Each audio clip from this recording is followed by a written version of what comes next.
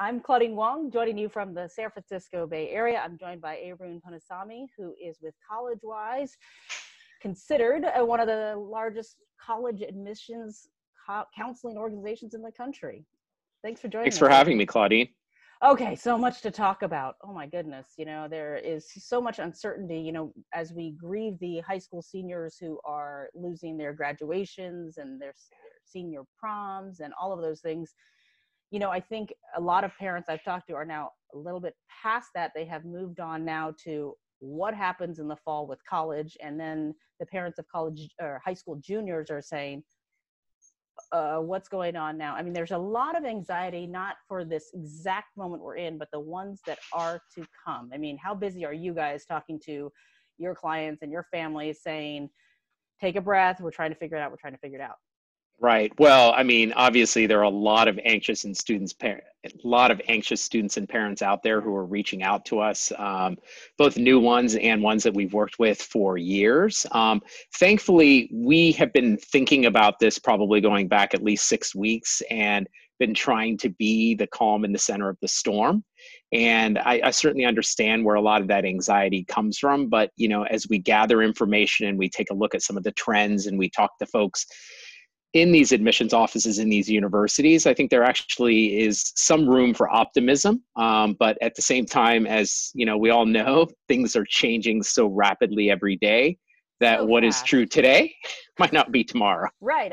That's my standard line. I'm like, the good idea on Monday sounds absolutely ridiculous by Wednesday. And I don't think that has changed over the weeks. Now, I looked up your bio, your background, and I know that you were doing admissions for several cycles at UCLA, University of Chicago, Caltech. You've been through this process before, and never something like this. I mean, the colleges, it seems to me, are kind of trying to stick to the ways that they've always done things, right? They sent out their congratulations. Maybe they obviously are not having tours, which is this month.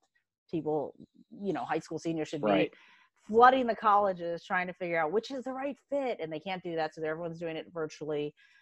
How does this change when you're looking at because there's so much guessing, right, in terms of yields and who accepts and your wait list? How much conversation do you think is happening at these colleges right now saying, well, what does this mean for international students? When are they going to say if they're going to come? And what does this mean for in-state, out-of-state? Who thinks they can, how is this going to change all the yields? Right. Well, as we speak to admissions officers, these are conversations that are taking place every day and pretty much all day long. They have, internally, they have people who are focused on all this number crunching. Many of them work with enrollment management specialists who can help them, create the algorithms, the models to kind of determine how many students do we need from, this particular demographic to get this particular revenue. Those models have been kind of turned upside down, shaken around, broken in half, whatever the case might be.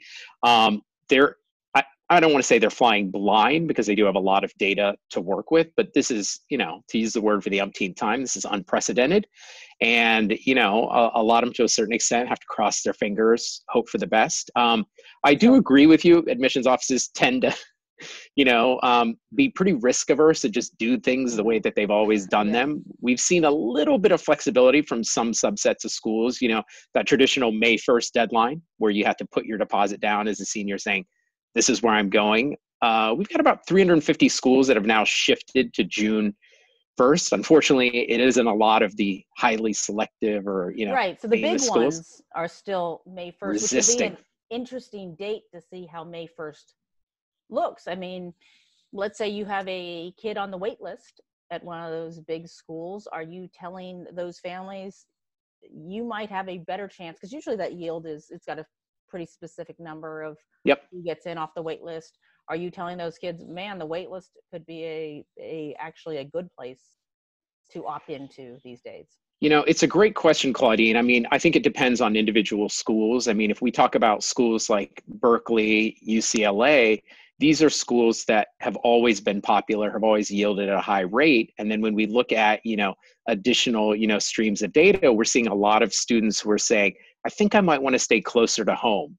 And so that kid who, had maybe been thinking about heading to the East Coast, from California, is now, I might stay at my local public, So they or might choose a UCLA instead of choosing and then Michigan because they that's wanted to go, and then it correct. And changes then to that yours. swallows up some of the spots that might have opened up on the wait list. I think the most highly selective of schools, they're going to end up yielding at a fairly similar rate. These schools are rich financial aid. They're able to offer in such large quantities that it often doesn't affect, students' decision making. They'll probably stay the same, but there will be a pretty quick trickle down effect. And like you said, May 1st, we're going to learn a lot more. But the reality is now that there's a significant number of schools that have shifted to June 1st, we're going to see a lot of different behavior. Like, I expect students are going to be getting taken off the wait list in the middle of August, even late August, for September, That's crazy. starts. It makes it very, if there are September starts, right? In Boston, they're deciding to, maybe the backup plan is starting in January. How likely is that? Well, I don't have a crystal ball, so I don't want to Yeah. speak No, I'm on going to behalf hold you of. to it, Aaron. I'm like, that's it. You said, yeah. But I mean, every school that is responsible and, fiscally responsible, ethically responsible, they are creating these backup, I don't know if it's plan B or if it's plan C at this point of Or it's just what a happens if plan. we need to start fall semester online? What do we just take fall off and shift to starting in January? I think these are things, I have a number of friends who are faculty at different universities. These are very real conversations, And how do you taking charge place. tuition, right? How do you charge Well, tuition for someone who is getting an online education? yep. Because college is expensive, and you are Yep. paying for them to go to that campus, live in those dorms, hang out there, and that goes not just for the freshmen, obviously, but the sophomore, juniors, Right. seniors, of saying, we were paying for one thing. We're not going to give you all that money for a shortened down version of it. Yeah, I mean, I've got to think, colleges, having been a former admissions officer, we didn't sell students on just what took place in the classroom. We sold Right. them on that full experience. And now you're saying, oh, taking a class on my laptop in my parents' basement is the same thing, and you're going to charge me the same. These colleges have to weigh all these things. There's been a lot of talk about students, asking for refunds, but the Yes. reality is many of these colleges are tuition driven. Every dollar going in is being used to pay to keep the lights on, to make sure students are fed, to keep the dorms clean. There's a lot of fixed costs in place at these universities. And, some of these schools have, endowments the size of entire countries, when we Right. talk about the Harvards and Stanfords, but most universities don't. And so any sort of hit, and even endowments have taken a massive hit. And we look in the state of California, I would not be surprised to see our own legislature, having to reduce even further the amount of money they put into higher education, which that'll change things too. But they certainly, I haven't heard any schools saying, hey, by the way, if you accept, this is our plan to charge you less, or this is our discounted plan. Or, I know a lot of people in the spring, parents were saying, now that tuition was still the same, even though my kid's at home now, nothing actually changed. I paid my final payment, and yeah, there was no move there. But I think certainly in the fall, if you're going to ask people to, yeah, well, and the dorms are available. I heard UCLA's dorms are being used in part to house doctors. Yep. Or the UCLA Medical Center. If those dorms are still being used for that purpose come fall, we hope not, but because we hope the need won't be there. But if it is, you can't put kids in there anyway. Yeah, exactly. And, that's part of the reason that, I've been encouraging students, parents, friends who are counselors, let's focus on what we can control, and, encouraging students to keep their focus on their own kind of intellectual growth, their own personal growth, social, emotional growth. You can go absolutely mad if you try to keep track of every school shifting to test optional, every school kind of with rumors of, hey, they might open online, or they might only open in January. Everything is changing right now. And the hope is, with a few weeks, with a few months, we'll get a little bit more stability. I'm strongly encouraged, as are all my colleagues at College-Wise, strongly encouraging students, parents, see this, once you got your basic needs, Maslow's hierarchy of needs, you've got your food, you've got your shelter, you've got probably broadband internet is on there now. Once you've got that kind of settled down, look at this as an opportunity as opposed to an obstacle. This is, for these younger students, many of them get drawn to a college because it's a pretty campus or it's famous. well, this is a time where you can really dig in deep and research, like, what do I even want college for? If I have to take it online, what would be the purpose of this education? Like, and start developing some sense of who they want to be and whatever. I don't know if we're ever going to go back to a normal world. So what do they No, want to look like? I would love it if we If did, but it becomes harder and harder to imagine in this space and in this world. Yeah, We we're talk not going to be about. ever shaking hands again, right? I feel like. I know. I'm like, when am I going to see someone in the store and hug them and not be freaked out? I don't know when that's coming. I do miss it. I do miss I that feel the same way. that option. We talk about a lot of surveys that are going forward, and you guys have talked about this survey from Sampson and Scarborough. I want to pull it up so people can see it. And let's just kind of talk about some of the things that they found, and then you can tell me you know, how accurate or from what you're Sure. seeing they are. So 1 in 4 decided high school seniors say their college choice has been affected by COVID-19. That's a Right. lot. And affected, I mean, there's a lot of different ways that could play out, right? Absolutely. I mean, for some students, this is, a reference to, I think I want to stay closer to home, right? I've heard stories of kids getting stranded on the other side of the country and being left to their own devices. I think Right. I'd rather be within 2 to 3 hours, have my car, right? For Hmm. other students, it's my family's finances have collapsed. And the school that I thought that I, had money and could afford based on the financial aid package is no longer viable. And now I need to consider some of the options, right? And there Right. will be some families who are like taking a look at, all these possible changes in the fall and saying, this might be the year. My counselor encouraged me to take a gap year, maybe wind down a little bit, find a little bit more purpose or vision for myself. Is I'm is going the to gap defer. year? Yeah, is the gap year and deferring, how does that work in terms of how would that affect, you got a lot of high school juniors who are saying, don't take my spot next year. What Well, do and you that's a see that? concern, right? Does that mean that if more students opt to kind of wait till next year, there are few students? Reality is I think colleges are going to do their best to fill in as many, beds or Hmm. seats in the classroom as possible, because that's tuition revenue they need coming in. And I think next year what we'll see is either the possibility of, depending on the nature of the schools, some schools will, yeah, they're going to be more selective. They only have a finite amount of space. Let's assume by next fall, things are back in a place where colleges want to have full residence Right. halls and Yeah. full classrooms. Well, that space is finite. You may have some schools that can kind of quickly build some, temporary residences, which sometimes happens when schools overyield. You've heard the stories of like, Yep. trailers filling the quads. You may see some schools go that route to get that additional tuition revenue. Because again, the fixed costs at these universities, this research is not free. The faculty aren't free. These gymnasiums and residence halls, they all come with enormous costs. Colleges are going to be pretty creative in trying to ensure that they've got bodies that are bringing revenue with them. Yeah, but because I can see some high school seniors saying, I want the full experience that I signed up for, which that first year in the dorms, a lot of kids don't live in the dorms after that first year. That's the Yep. time they make friends. That's when they set the tone. And if they can't have it because of Yeah. COVID-19, maybe they want to wait and make sure they have it the next year, or at least have a better opportunity to have it. And do they have that option to say, I want to accept, but I'm going to accept for 2021? Right. Well, and that's where there is some, talk of like radically revising even the way colleges and universities work. In the rest of the world, college is a 3-year experience. Imagine shaving off a quarter of Yeah. expenses by cutting it to 3 years, but at the same time, there are oldsters like me who I'm still friends with people I met during Oh, orientation week, I had right? a lot of fun at UCLA. Yes, Yeah. Oh, you're a enjoyed UCLA my. grad. I am. Yes, Yeah. and So I enjoyed it every single you year and don't every tell people single that in the period. Bay Area though, right? Oh, I do proudly, proudly. I do. Okay, so let's go to this. Decided high school seniors and the impact of COVID-19 on their college choice. How likely are you to change your mind about the college you want to attend as a result of COVID-19? 44% highly unlikely. This is what you were saying with some people who, the highly likelies are only 4%.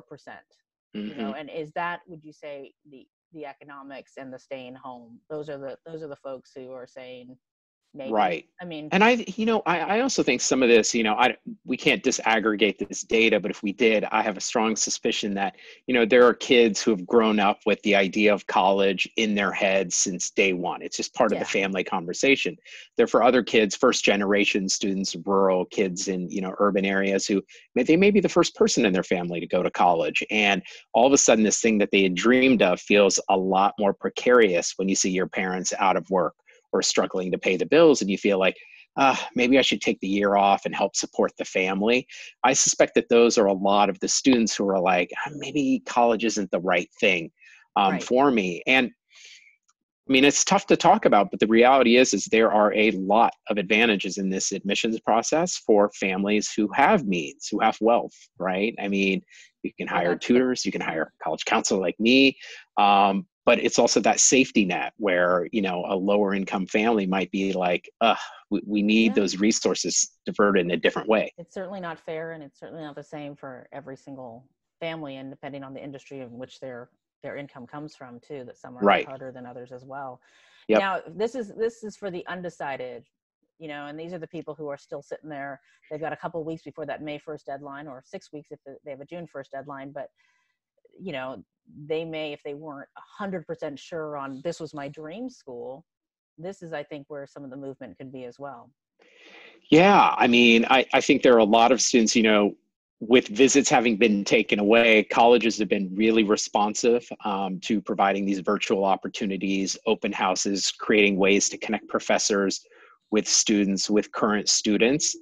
And, at the same time, is that the same as physically being on a Yeah. campus and kind of going with your gut instinct? No. And I think, for some kids, they're having to make decisions in a way that they didn't imagine they'd have to. I mean, Right. I mean, it's a, and not that they imagine they, I think I know a lot of parents who were planning on visiting a school if it was, mhm. on the bubble of where they thought they might be able to get into, planning Right. on visiting that right now, because they said, Yep. well, let's not go there and get your hopes up for the school that might be a reach school for you. Right. And now they got in and they're so excited, but now they really haven't actually seen it. And if it's out of state and it's expensive, or it's, I mean, they're all expensive, but if it's Right. more on the bubble of what you wanted to pay, well, now how do you pay for something you've never seen? Well, and speaking to that, I think most kids, if you're in a fortunate situation where you created a smart balance list and you found yourself getting into 5 or 6 or more schools, you're not equally in love with all of them. You've Yeah. got perhaps those 2 to 3 that are really drawing your interest, and Yeah. dig in there. These colleges, they are absolutely here to serve you now. Ask questions, ask them to connect you with the people that you want to speak to. The other thing I want to kind of point out is, I understand this idea of dream colleges, but I can't tell you, having been doing this in some capacity for about 25 years, you're 16, you're 17, you're 18, you've got to school and it feels like the most important thing in the world. And then you don't get in and you go to another school. Time and time again by Yeah. Thanksgiving, those students call me, they text me, they email me like, Arun, you're totally right. I love where I'm at.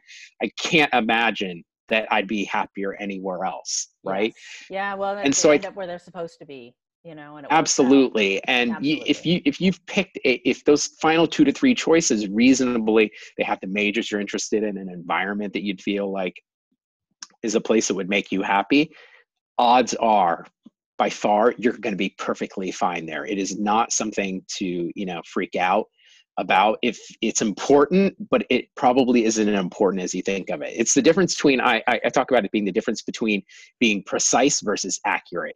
Just be happy with hitting the target. Don't worry about hitting the bullseye, because the bullseye is constantly moving. Just Yes. focus on hitting the target. And we all change in college, and so who we think we are when we're seniors in high school often Million changes, times, yeah. when you're freshman and sophomore year, and you're like, oh wait, you spread your wings, and that's the whole point. I think this is what you That were saying, growth. this number of kind of what you're saying in terms of the stability of it. Really, if 89% are still planning to enroll in this Yeah. traditional 4-year college, then it's not as, I mean, this is 8%. So, I mean, that can be a lot of kids, when you're talking about, I mean, this survey, I think when I looked, it surveyed, 530 or so kids. And Yep. so it's not like it's, hard Every and kid. fast and, you can always pick apart polls, but 8%, I mean, a 10% yield of people who are saying, well, maybe I just won't go. Maybe I'll go to that junior college, get a couple of units, work, help my family. Yep. You know. Well, and that's probably where my greatest concern lies, is that 8% students now gets added to the kids who were already planning on going to community college. And there's plenty of data during these kinds of economic disruptions that there is a surge in people who want to enroll in community college or even four-year colleges because there aren't jobs. So this is a time to go to school. And will our community college system, and I hope that the funding will be there, because they're one of the most amazing resources we have in the state of California.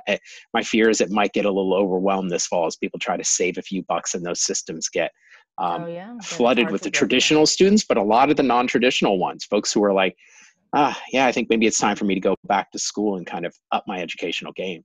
That's interesting. And so, and this is, I think this is maybe one of our final ones, but you know, when you're talking about financial situation being affected, you know, you've got 53%. I mean, so many people are touched by this.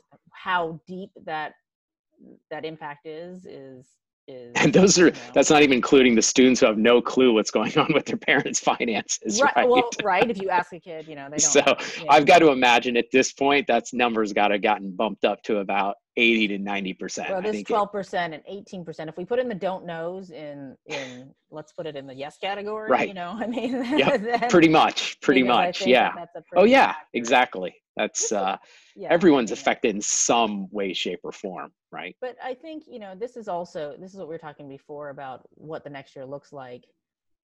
You know, how likely, you know, it looks like, you know, between highly likely and likely, you've got people being fairly positive. 86% say, yeah, I think we're going to go back to school. Yep. Well, so a lot of it, I think, is what we want to happen. Yes. You know? And that 14%, if a school loses 14% of their students, and depending on which 14% that is, if that ends up being a lot of their full pay students who aren't on financial aid, that could be 25 or 30% of their income, right? So even these small gaps of students who turn around and go, yeah, I don't think I'm heading back. This is part of the deep concern at a lot of universities, UC's included, where international students have been a huge source of revenue. I think most folks are aware of the fact that international students pay significantly more. Out-of-state students pay a lot more. If those students decide to stay home, you'll be able to fill in some of that with domestic, you know, California students, but probably not all of it, you know, and many of these international students are not sure. And we also have the visa issue. We're not processing visas now in the embassies. I don't even know if they can come, even if they're willing to come, and even if they're willing to pay, they may not be able to logistically make that happen. I mean, Chinese students have been a huge part of, you know, the American university system in the last decade, and college-wise, we work with a number of them. Speaking to some of those parents, they're like, I have one child and I'm not sure I feel comfortable sending them. You know, we feel better with our systems in place, or there are wonderful universities in Singapore and Hong Kong that seem to have a better handle on all of this. And so they're in a wait and see attitude themselves. How long do they wait, though, I guess is the question. Like, how long? And then the universities as well. I mean, I think traditionally I've read that if an international student turns down the offer, they try to give that an international student that seat, right? So you're filling with the same revenue seat that you thought you were getting. Same with out of state. An out of state child doesn't want to come, you offer it to a different out of state child instead of someone in state.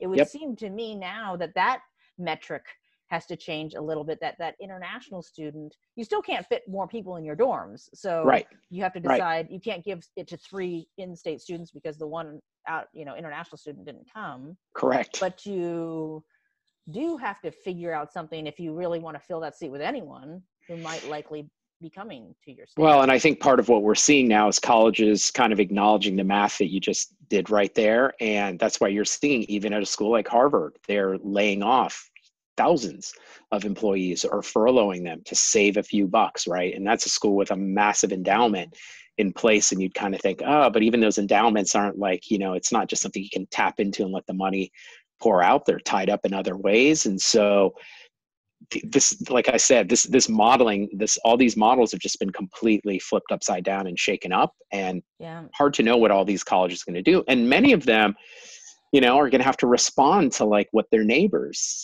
doing. One Ivy is watching another Ivy, Yeah. one public system is looking at another public system.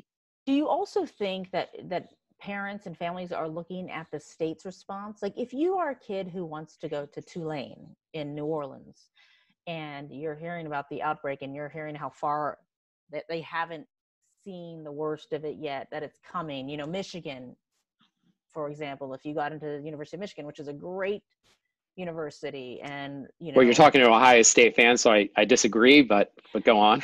Go Buckeyes, yeah. Perfect. So there, I got it. Even it out, fair time. But if you are looking at those schools and saying, or University of Florida, and you're like, I don't think I want to go to those states. When you're talking about being nervous, right? Are California schools going to benefit, or Washington schools being further down the timeline, or having the perception that it's being handled better in one state versus another in terms of college admissions as well?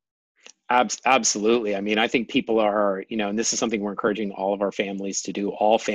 Particularly this pressure is on the senior families. I think for those juniors, those who are younger, a lot of this stuff is going to sort itself out. You have to wait. We can't worry about you yet, right? Like, right. Yeah, but you're not, right. you'll get But your for the AP test, seniors, whatever. yeah, absolutely. I think that's a real conversation. Like, is Florida a viable option? Is Michigan a viable option compared to some states that have been more aggressive? As you noted, May 1st, we've got these couple weeks. We've got perhaps till June 1st in some situation. Most colleges are being pretty accommodating. So even the schools that are at May 1st, while I wish they would have shifted to June 1, in speaking with the VPs of enrollment, they're saying if a student asks us for more time, we're likely to give it to them. I also think we're in an unusual situation, and this is somewhat controversial. There are going to be some families who, traditionally you put down a deposit, and you just put down one deposit at one school. There are parents who openly discuss now, we're double depositing, we're triple depositing for exactly the reasons. I want to see University of Miami as my child's top choice. We can afford it, but I'm not sending them to Florida unless I know that this is taken care of, but I'm going to put a second deposit down at OAUC, which will keep her closer to home. And so that's why you're saying the August decision may come late, because they may, but then you have housing issues, and then you have all sorts of, is that the recommendation? Because the hope is that we would know something, but in the long term of sticking a bunch of kids in a dorm, that just seems like we can't go to the grocery store. So how are you going to put all these kids in a dorm setting, even if you start the school in the fall? Right. How do you actually, how does the university actually say, yeah, sure, we can do that? The soonest I've heard on the super duper fast track for a vaccine would be the fall. And that isn't even, that's wildly optimistic, but yes, it's possible. But yeah, I'm crossing fingers and toes, and I hope wildly optimistic turns into great big wonderful development. Right. But even if that's the case, the fall is a little late to say move on down. I will say that universities, and this is speculation, this is moving definitely we're looking into the crystal ball. I like it. You like the crystal ball. And I have heard some schools who are like, well, we have systems, the contact tracing that's being used effectively and throughout much of East Asia. We're already keeping track of, the students have our, campus app located. They're swiping into the dorms, they're swiping into the dining halls, and they're marking their attendance when they come into class. That some of these systems could be advantageous when it comes to keeping track of who is where and things of that sort. But at the same time, I think any adult who remembers their time in the college dorms, you weren't always proud of every decision you made as an 18, 19, 20-year-old. As a teenager, the part of the beauty and the danger of being a teenager is that you don't take it as seriously. And I think in these shelter at home orders, you see more young people out saying, and now you get a bunch of 18-year-olds who are away from home for the first time, and literally now away from being trapped in their homes, as some of them would refer it to, instead of being safer at home. I don't know how how they do that, and how the universities, I mean, all it takes is one kid who tests positive for COVID-19 in that dorm, and now you've And got a that's, whole other mess on your hands. or So, a dining hall, or, and I yeah, mean, and I guess the question is, how long until they say, here's what we're planning? I know they're doing all these virtual presentations, and this is the season for that, but how long till they say, okay, here is our plan for the fall, where they can't just kind of put it as plan B, C, D, E, and we'll hit it when we want to, because it's such an unknown. right. Well, the one school at this point that has even suggested that they might change their timeline or their delivery of classes is Boston University. And they very specifically, in reading through what they announced, they said, we will be conferring with local health authorities, right? They aren't looking for something at the federal level. There's Right. talk at the federal level of, we'll be up and running here in the next couple of weeks. I think those of us in California are a little skeptical of that, given where things are trending for us. And they're not even saying at the state level. Like, they're going to very much look at, what do folks in Boston suggest about this, which I imagine Massachusetts gets, included. And we've also seen a number of states now kind of join together and create these Right. regional groups. There's West And Coast so, group and an East Coast group, and certainly, I right, mean, the way they affect it, right, is if they're still banning any gathering of, any spot of more than 10. more than 10 people, well, then Right.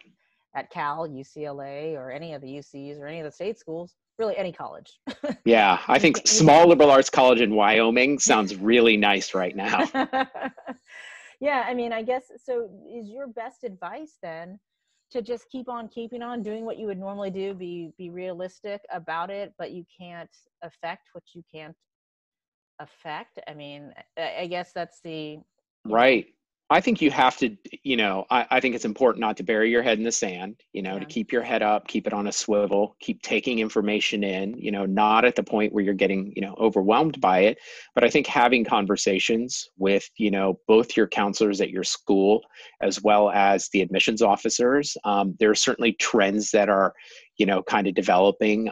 Colleges there's a little bit of a group think. I bet you by, end of next week, Boston University won't be the only school that is openly talking about this. A number of those behind doors conversations will move external pretty soon. And is And I think, Boston, really quickly, is that, I mean, I think about a quarter system versus a semester system. Quarter system, the 10 weeks, the semester is 16.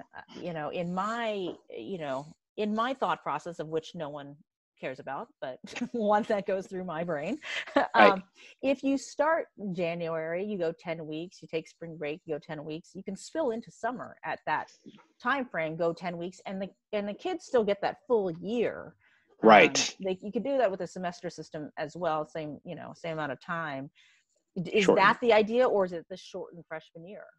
I mean, Well, I think the idea, at least as I understood it, it would be to run the year later, just run right? it later. And And so what is the downside of doing that? Because it does give the kids the full experience. I mean, you cut into summer session with colleges. I really don't know how popular that is in terms of revenue and how much money they would make. But what is the downside to doing that and following suit and just giving people a few more months to say, okay, I have that time. I don't know why more universities did it. They just needed one. They needed Boston to lead the charge.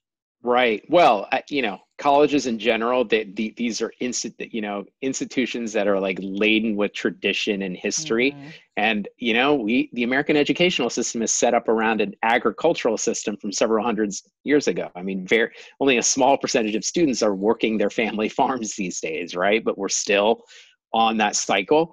I think colleges are a little reticent to kind of shift stuff around, because it is important to recognize that, even something as simple as summer, right? And this is where you have to understand that colleges and universities, these are businesses, right? In our most idealistic world, we think of them as these institutions that are transforming young people and doing research that changes the world, but they still operate, with dollars coming in, dollars going out. And the dorms are filled with cheerleading camps and computer programming I forgot about camps the cheerleading camps.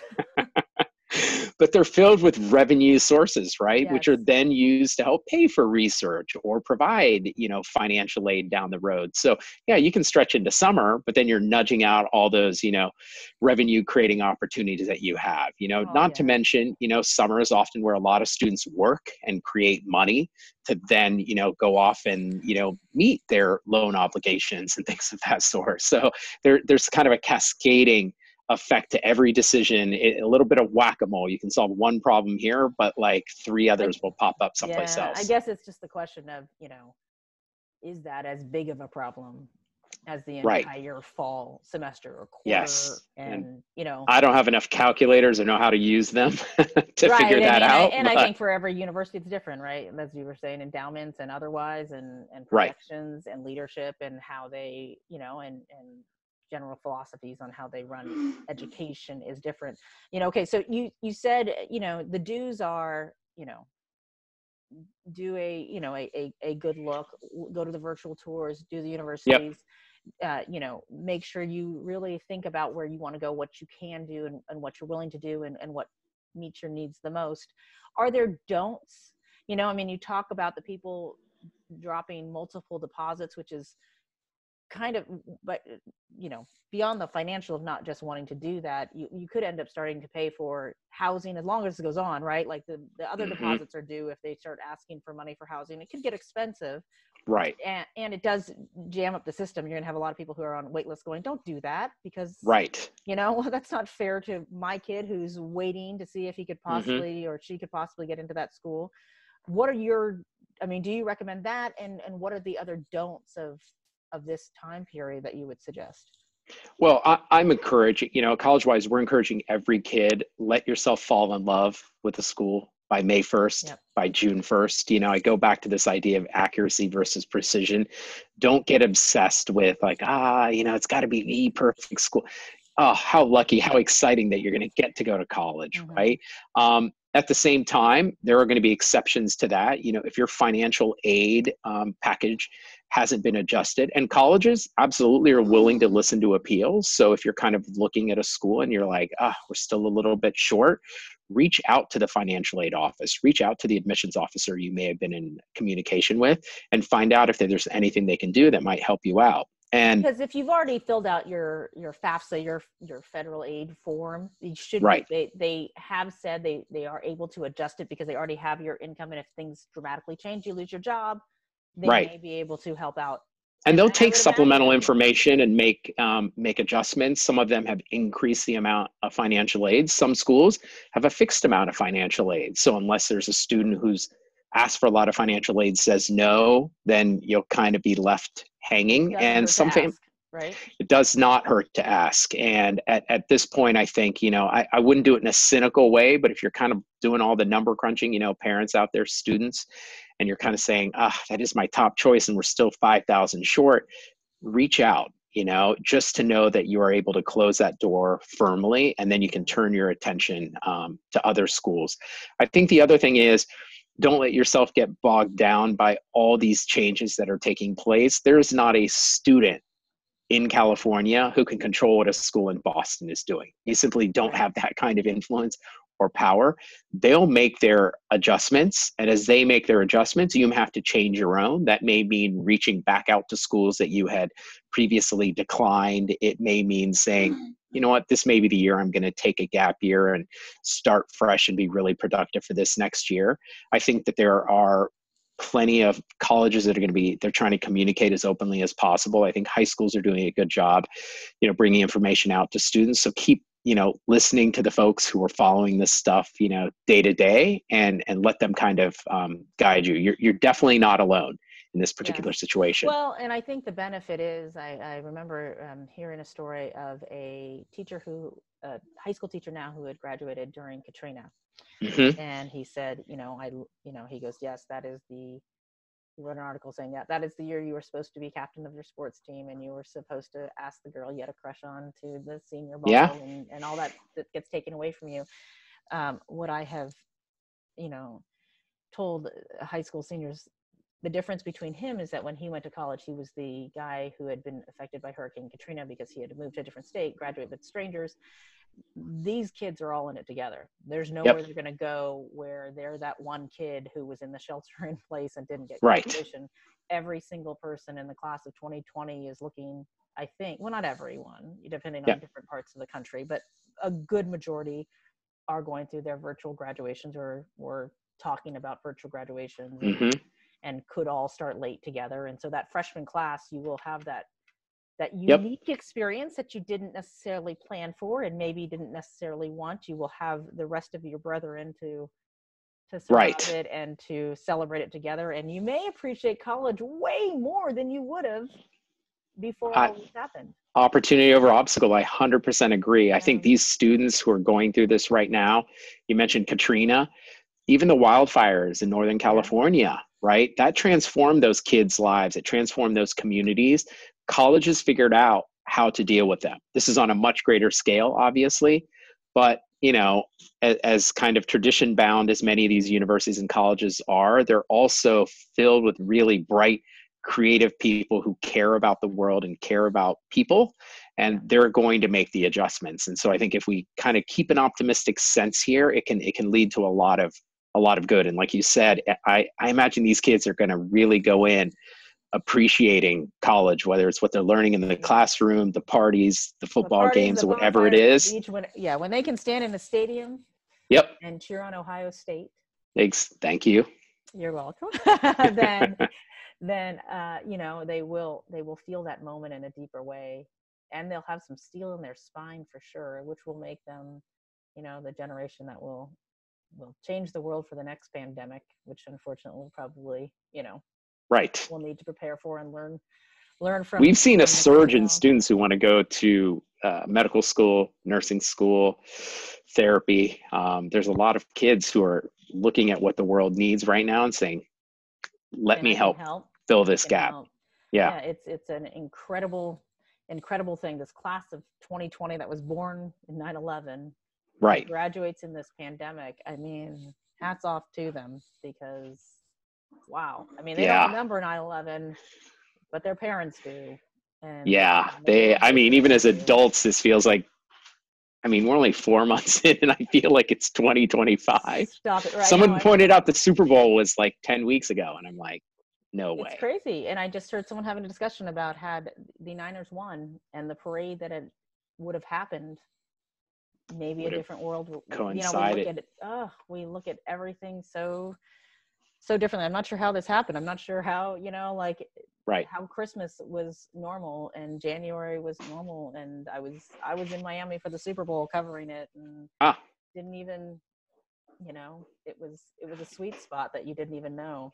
And it is worth noting, Claudine, since you brought that up, I mean, historically, this is a good time. Yes, I encourage students to look to their future, but I think, you know, as they have some downtime here right now with, you know, asynchronous schedules and whatnot, it's a good time to look at history too, right? It's fascinating to see like what happened to the citizens of this country after the 1918 pandemic. You know, what happened to them after, you know, the Great Depression and after World War II and the Vietnam War.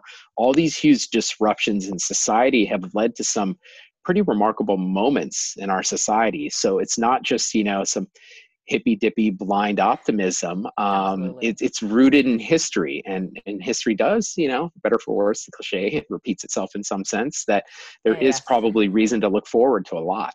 I would imagine there will be COVID-19 pandemic classes that go in the sociology departments, the psychology departments, the biology and chemistry departments. I think there is a lot of higher learning yet to be done on this. And I think in your industry, you are busy this year, but next year with those juniors right now, there are going to be a trillion gazillion questions from them about their AP test, the no SAT, the ACT, the how do you define, do we write our college essay on the pandemic, and will it be no? Yes, you do not. No. Yes, I think that is the answer, because oh wow, what a crazy world.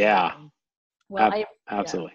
I appreciate the insight. I mean, that is it's a great conversation, and one we should continue to have as it changes. Definitely. Happy to talk to you, Claudine. Arun Punasamy from College Wise, thank you so much for the chat. I really appreciate it. Absolutely. Take care. You too. Stay well.